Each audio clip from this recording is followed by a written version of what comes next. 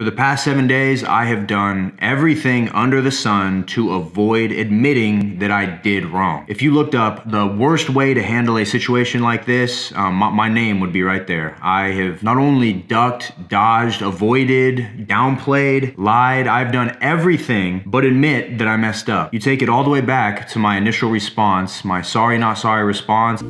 I'm sorry, so sorry that I was such a fool. I didn't know love could be so cruel.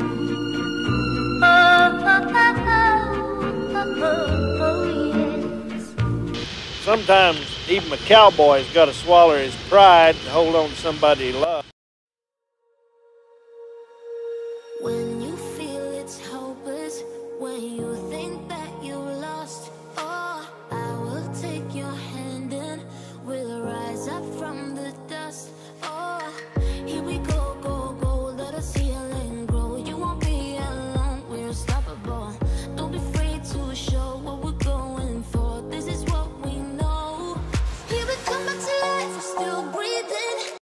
What is going on, Goblin Brigade? Thank you guys so much for stopping by the kitchen today. As always, thank you for clicking on this video. If this is your first time here, my name is Spooky Goblin. A little bit about me. I am 45 years old, going through my own personal weight loss journey. I also have a professional background in culinary arts from Sullivan University. Been in the food industry for the past 25 or so years, and on this channel I help you get just a little bit healthier, all from the perspective of an actual obese person like myself. Well, I'm almost not obese anymore. I'm working on it, guys. But I also have to mention that I am not a doctor. I'm not qualified to talk about anything here. I'm just sharing my own personal weight loss stories with you guys. And hopefully you can take something away from that. Hopefully you find some value in my content. So you can do old Spooky a favor. Extend your hand in friendship to the like button. Give it a big old bro hug. And accept its apology. Because in today's video, in case you've been living under a bar for the past week and a half, we are going to be going over and reacting to Remington James' I'm sorry apology that he done this past Saturday. So, guys, if y'all ready, let's hear what old Rim has to say. For the past 7 days, I have done everything under the sun to avoid admitting that I did wrong. If you looked up the worst way to handle a situation like this, my name would be right there. I have not only ducked, dodged, avoided, downplayed, lied, I've done everything but admit that I messed up. Okay, starting off, you can already tell that this is a big difference from his previous apology video that he did like a week ago, I think. The sorry not sorry one, to where he posted Conor McGregor and his famous catchphrase, I want to apologize to absolutely no fucking, you know, all that jazz. So already starting out, you can see the passion in this man's voice, and that is a good thing.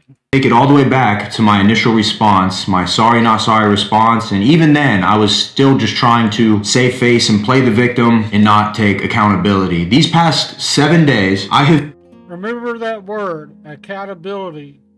been the person that I always told myself I never wanted to be. I let my pride and my ego get in the way of doing the right thing. When all this happened, I was viewing enemies as friends. Everybody looked like an enemy to me. I felt like I had no other choice but to fight, and I could not have been more wrong. There was people genuinely cared and wanted me to just do the right thing, and I refused. Man, you can really hear the emotion coming out of his voice. He's looking directly at the camera, and he's just building it all out on the table, guys. I mean, there are always some points in our lives to where we have misstepped, to where we have let our pride, our ego get into the way. And it's just part of growing as a human, guys. The biggest thing you can take away from this It's how you come out on the other end and how you actually handle these types of situations. Because trust me, if you are younger and you're watching my content, there are going to be points in your life when you have to deal with stuff like this, if not worse. So just keep that in mind. Accountability, y'all. To see that. All people wanted me to do was admit that I messed up, give credit, and make an actual heartfelt apology. But instead, I told myself that if people knew my side of the story, then maybe they'd get on board and they'd see that I was right. And when my side of the story finally came out in the worst way possible on the Mogcast, I listened to it back and I realized how ridiculous, how wrong, how cowardly, how immature, how mean, how everything I've been. I literally I almost feel kind of like really bad for him and what he's going through right now, even though he is the architect of his own downfall. But man, you know, sometimes stuff just happens. Old habits die hard, and we're all out here just trying to make it in the end. Tore down people that did a lot of lifting me up and promoting my channel. I let fans down, I let friends down, and it's a terrible feeling. I was given advice by Greg, I was given advice by Josh Iron Musket, and I completely avoided it and instead let my arrogance and my ego and everything dictate the way I was moving. And I understand that there's people that will never ever look at me in the same light again, which I don't need sympathy, I don't need anybody to feel sorry for me. I felt the need to make this video because after everything went down and a few people reached out to me, Ethan Harold for one of them, and yeah, see, he let his ego get in the way, and everybody that was trying to give him good life advice, people that have been down this road before, he completely let his pride and that ego drown all those people out, because he was taking it as a personal attack. I've had to deal with this in my own life here recently.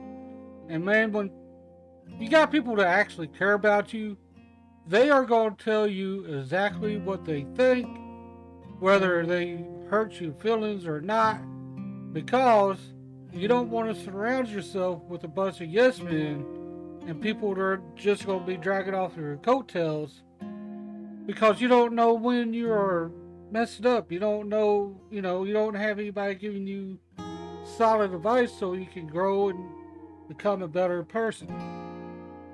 So let's keep that in the back of your head when you're out there building your circle of friends and making those connections.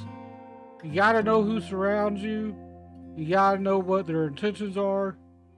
And you have to be aware at all times who's in your circle. I just realized what a massive mistake, douchebag, I had really been. If there's one thing I really need to work on with myself, is that I take constructive criticism so poorly. Someone can give me a little piece of advice and I treat it like they insulted me, and my first instinct is to lash out and block and just remove it from my life instead of actually listening to what people have to say. And that is a very important point.